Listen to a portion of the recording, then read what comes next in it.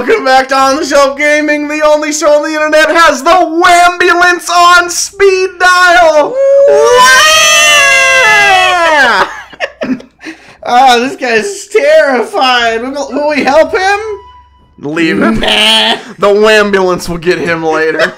Why is that even an option? I don't know. It should just automatically save the guy. Like, is there disadvantage to, like, saving the people? Oh, God. We're going to rescue everybody, get to the final boss, and they'll be like human shields. It's like, oh, God. Why did you bring us here, InuYasha? What's wrong with you? God, we've only saved 3 people so far. I know. Well, we literally just made the decision off-screen that we can't off-screen save all these people. Yeah. So, like... We're gonna just do all of this, and if that is a mistake, and these are the worst episodes of InuYasha ever, sorry. Nah, that would never happen. Like, well, we skip over. We have skipped over a lot of shit in terms of just like pretty much the episodes where we're like looking around trying to get to new locations, and it's just walking down roads with random encounters. We skip the fuck out of all that. And like anytime we're like running around to play, like when we were in the Spider Mansion, we cut out about 40 minutes of just wandering around and having no idea what to do. So we, for posterity's sake, to not waste our time and to not waste the viewers' time, we cut out a ton of shit. Which I would hope that, you know, the people at home would understand. I don't know about you.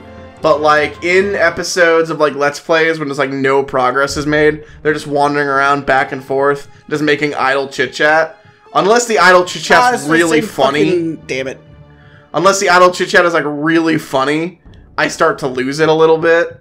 So, I don't know, I feel like I want to avoid that with our show. That's why we cut out so much shit. I definitely want something to be happening. Right. And especially because it's so frustrating for us sometimes, as we just, like, a couple episodes ago, in between episodes, we were just, boom, random encounter, random encounter, random encounter. It took us, like, 10 full minutes to get through 3 screens of a forest. Right. Because there were just so many random encounters happening. And if that had been happening on episode...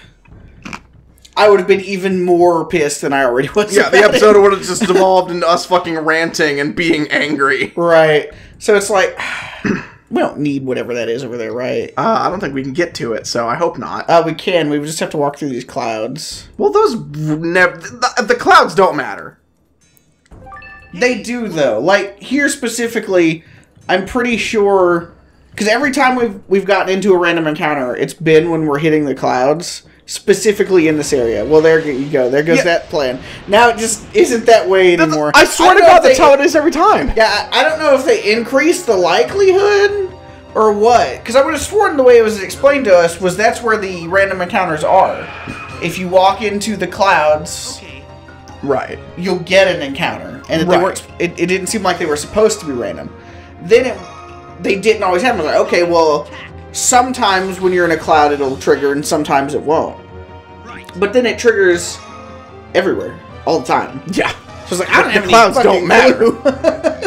It's like, do the clouds make a difference? I'm pretty sure they do, because this is the first, like, non-cloud random encounter we've had, despite the fact that we've run around the castle a shit ton. Right. But, like, I've run into, like, 3 different clouds, or 4 different clouds, including the one we were just in, that I can think of offhand. And that was the first one that didn't immediately trigger a battle. Right. So it's like, it's got to be like, they're more likely in the clouds. But that's still fucking dumb. Yeah, I'm not a fan of that. I'm not a fan of it at all. I don't know. See, and it's okay, it's like Pokemon. Because that's just like the only RPG I have really ever like thought about critically and consumed. Right. To any extent. Because like I've played like Mystery Dungeon games. I didn't like them very much. Pokemon Mystery Dungeon, like, I'm the kind of guy where you slap Pokemon on it, I'm gonna enjoy it. I was saying, I hate games of that style, not to completely derail. But yeah, I don't like them at all. Right. Played through Blue Rescue Team, fucking great. Love it. I love it. Explorers of Time, fucking great. Anyway, but like, you know, like one of the things that people complain about with newer Pokemon games is there's like no random encounters, and like there's no, there aren't like patches. You know, all the Pokemon are just on screen now. It kind of like takes away the fun of it, and it's like that shit was insufferable. Like every time I would get to like when I was playing Pokemon fucking Platinum, there are so many routes in Pokemon Platinum where you just have to walk through grass. There's no other way to go. And every time I got to a new screen in Pokemon Platinum, I would spend like 30 seconds just looking around. Okay, how do I avoid as much grass as fucking possible? Right. Because I just don't want to deal with it. And people complain because like, oh, well, I'd rather do that than have the XP share on. Because I don't want all my Pokemon to, you know, get leveled up so easily. Catch what those were, but we got 2 new moves. Nice. And I'm just like, why is that a problem? Do people like grinding? Like, do hardcore RPG fans genuinely like grinding as, like, part of the experience? Oh, there's a guy.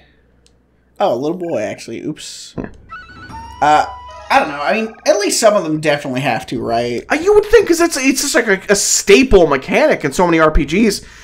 And when so many RPGs like modernize and move away from that system, people complain about it, and it's so asinine to me. Not to say that they're wrong, because that's one of those things where it's like you can't be wrong about that. We can disagree on it, right? But I can't truthfully say you're wrong for liking grinding. It's just weird. Yeah, why? I like battling in RPGs progressively. Yes, I want to battle the gym leaders in Pokemon to make progress. Yeah. If I'm in, you know, a dungeon and that dungeon is like the radio tower.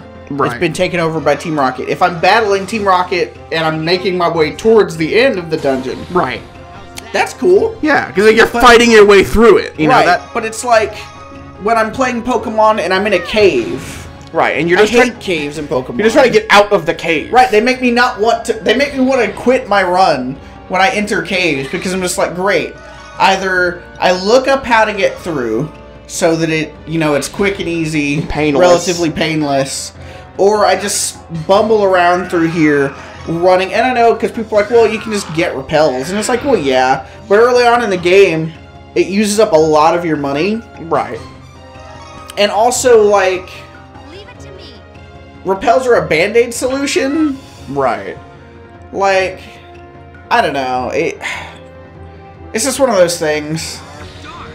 I don't know. It's like that. Like, if you're a fan in the comments, if you're a fan of like grinding in video games and not like progressive like grinding, but just like the slog, going through it, leveling up, looking for drops. If that is like something you like doing in video games, explain yourself. Not even because I'm like, you're wrong, but no, yeah, I'm genuinely curious. Genuine curiosity, yeah, absolutely. Because, like, I've always hated it, but, like, I'm clearly, like, I mean, I'm not alone on that, but I'm in some kind of minority about that.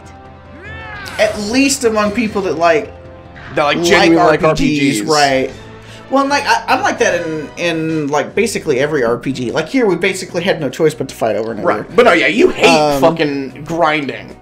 Even the thought of grinding puts you off immediately in like any circumstance. Oh yeah, and it's like because a while back when On the Shelf Gaming was not even being considered to be brought back, Sacred and I did some Brolocks of Fire Red and Leaf Green, and then Ruby and Sapphire. Right.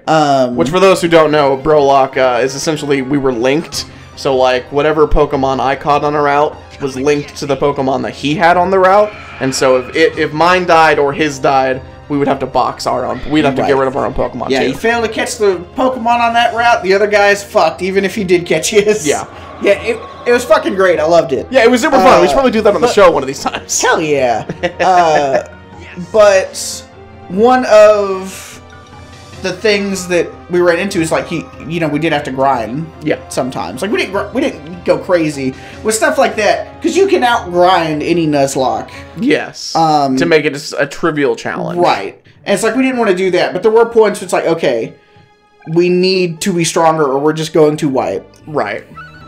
So like there were times, and of course we were playing it on my Game Boy Advance PC add-on.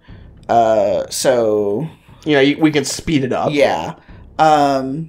I like that. That makes it a lot better. You know, it's not crazy. And I'm also... Oh, I went too far. Oh, wait, no, this is a different room. Is it? Yeah, I don't think we... Oh, no, we didn't that go was in where there. the kid was. I was thinking of the room above this. There was another big room that had that item that we walked through the poisonous cloud. No good. It's locked. It must be the other way then. Probably. But like as a kid, I was way more grinding averse than I am now. Right. And that's really saying something because I really don't want to have to grind a bunch in games. Right. But like as a kid, I can remember, and I guess it must have been Fire Red. But I got to... Is it Cycling Road that connects to the 5th gym? Yeah, in Fuchsia. Yeah. Yeah. So I got there, and as a kid, I am always... I will actively, not on purpose, but just like... for some reason, it always turns out this way. Any game that requires any amount of strategy, my go-to strategy will somehow be the worst possible strategy. Yeah. And I won't realize it. Same. Because, like, when I was a kid, I used to play, like, the, oh, yeah. Oh, hell yeah, he can heal now, too. I wonder how good his is. Because, like, I used to play the Yu-Gi-Oh! Games on the Game Boy Advance. Mm-hmm. And I wanted to, you know, the strat in Yu-Gi-Oh! Small decks so that you can get the cards you need as quickly as possible. Right. And certain kinds of monsters are just not very good and never have been. Ritual monsters have always been considered bad. Right.